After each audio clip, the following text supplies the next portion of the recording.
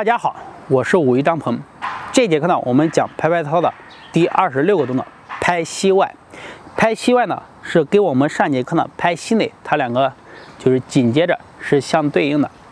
我们膝盖疼痛呢，它不光是内侧，它是周围都会疼痛，所以我们拍拍操呢有4个动作，都是把整个膝盖的周围全部给它做到位。那么在拍膝盖的第2个动作呢，就是我们拍的膝外，然后呢把这个地方拍开，自然而然呢你上面就松了。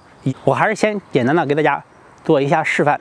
首先呢，扶着我们的臀部慢慢弯下来，好，弯的手能摸的膝外侧的这个轻盈拍，1、2、3、4、5、6、7、8、9、10。好，这是一个初级版的啊。同时呢，大家做的要注意初级动作的要领啊。来，再给大家讲一下动作要领。好，两脚分开，然后手呢在你的胯骨两边慢慢的往下推。好，做的一定要慢。好，开始拍就行。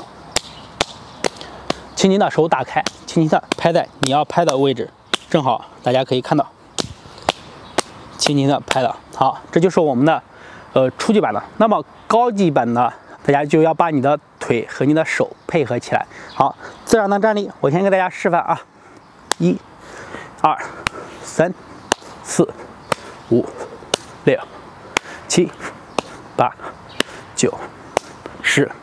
好，这个呢重要就是把你的腿抬起来，膝盖外侧露出来，把我们的手呢放腰间也好，放外侧也好，去拍打的它。然后重要的是，动作要领呢，大家认真的听。两脚分开，就是稍微一点点。抬的时候呢，把你的肚子、屁股和腿部的肌肉全部收紧，把你的核心收紧，然后抬起来以后去做。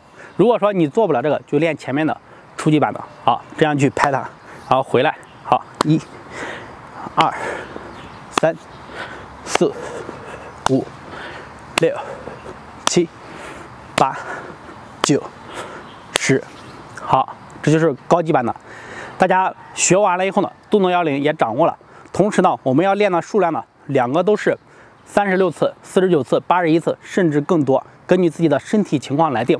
那么下面呢，我来给大家讲口令版，就是带着大家去练习。先练习初级版的。好，准备好，两脚分开，与肩同宽，手呢掐腰，慢慢的往下推。好，推下来，手摸到我们要拍的膝外。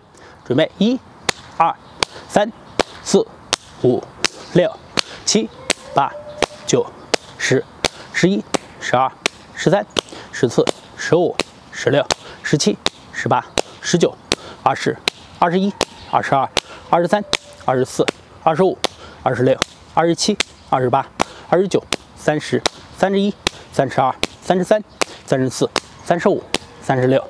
好，拍完了以后再慢慢起来。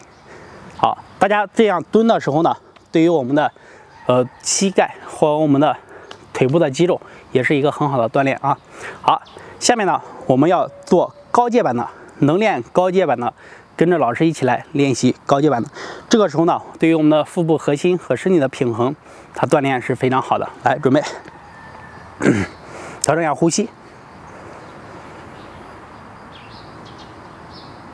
好，听口令，准备1、2、3、4、5、6、7、8、9、10、11、12、13、14、15、16、17、18、19、20、21、22、23、24、25、26、27、28、29、30、31、32、33、34、35、36、37、38、39、40、41、42、43、44、45、46、47、48、49、50、51、52、53、54、55、56、57、58、59、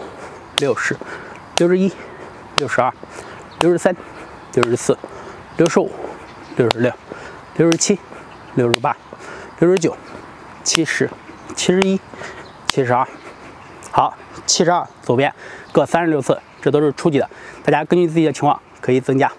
膝外这个地方呢，大家可以摸一下，有些人呢疼这个外侧是非常疼的，而且这个筋它可能这一段都是抱着疼。这个疼的话，有的人不光是走路走不了，往上那边来呢，可能会到我们的屁股，甚至到你的腰都很疼。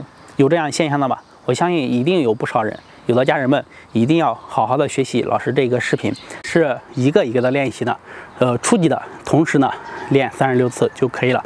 大家根据自己的情况可以增加到49次、81次更多。拍拍操的第26个动作拍膝外，对于我们的膝盖调理非常好，大家一定要坚持去做。下一节呢继续为大家讲拍拍操的系列课程，谢谢。